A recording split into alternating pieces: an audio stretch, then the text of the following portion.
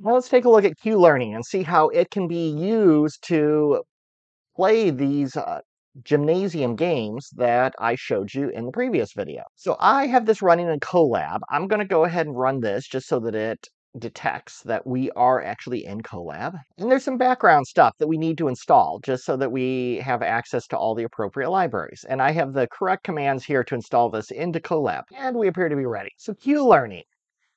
Some important concepts here is you will have an agent, that is your player in the game, essentially, and then the environment, that's the screen or just the world that that agent is operating in. Actions are things that it can do, like move up, down, left, right, fire, things like that. Episode is one individual frame that you're looking at, and then, or even a series of. And then the terminal state is once the game's over, either won or lost. So we're going to look at mountain car, first of all. We've seen mountain car in previous videos. I'm going to go ahead and run this code here that just gives us an image from it. So the idea of mountain car is there's this underpowered car. So if you just push the gas pedal, you can push the gas pedal in this direction or in this direction. So it can go forward, it can go backwards, or you can press 0 and that applies no force to it whatsoever. So if you move forward, it'll chug along and try to go up the hill and fail. It just does not have enough power. What it needs to do is go up this hill, get a running start, use some of that momentum, and see its way through. But these are your actions, 0, 1, and 2. Apply force, don't apply force. And just because you quit applying force, it's still moving, it's still rolling. And we have two state values. We know the position, so the x coordinate here, and then the velocity. How fast is it moving?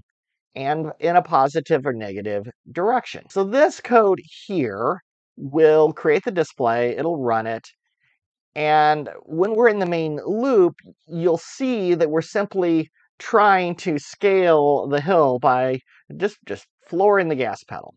We'll see what this actually does. I'm running it, and it's just going to go through this loop and just kind of floor it. You can see it going through all of the states there. And then when we run it, it just chugs along. It tries to go up. It's just not strong enough. Once it starts to lose traction, then it falls back down. I'm going to write some program code for this.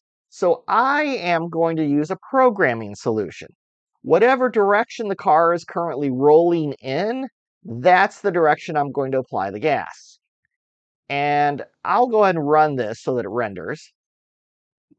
But you can see my little bit of logic here as I check to see the state. If the state is positive, meaning it's going in one direction, I'm going to apply 2, otherwise I'll apply 0. So I'm just going to reinforce whatever direction it's going. And this turns out to be a pretty effective strategy. You'll see here, it does hit the end, and what happens when I run it? Tries to go up, gains some momentum, and boom, it makes it. So we win. So I'm just showing that it's a pretty simple procedure. I can just write something. What's the fun in that? Let's use AI to figure it out. So we're going to use reinforcement learning. I have a diagram, and then I have an equation here, and we'll go through both of these. I realize the equation looks pretty big, but there's not too much really going on there. Here you have the agent, and the agent is constantly taking an action on the environment. As a result of that, the state changes, and then the agent is made aware of that so it can take its next action. And then also sometimes a reward is given to the agent. These are the two inputs to let it know really what it should do. There's several values here. There's the learning rate, very important. That should be 0 to 1. That controls how quickly it's going to learn. The slower you learn, the longer it's going to take. The faster you run, it might jump over an optimal solution and never converge to anything.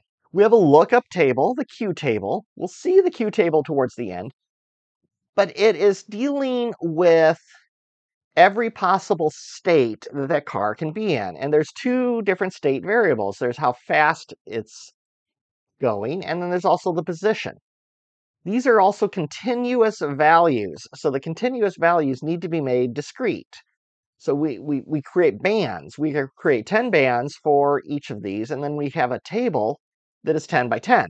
So for what you find the band, the greater than less than, that the velocity and the position are both in, you look at what square they intersect, and then there's a probability that each of those three actions that you have is the best one for at that point. So you really have sort of a three-dimensional box of options. You've got all of the options, all of the actions that you can take, and then the depth is the different, so it's sort of a cube because you have the state, and those are your x and y axis, and then the z is the different actions that you can take. So S is the current state, the reward, and then the action that it will perform. So let's look at some of what is really going on here. You're assigning the new state to be, first of all, just the old state plus the learning rate with the reward added to the discount factor. The discount factor is looking at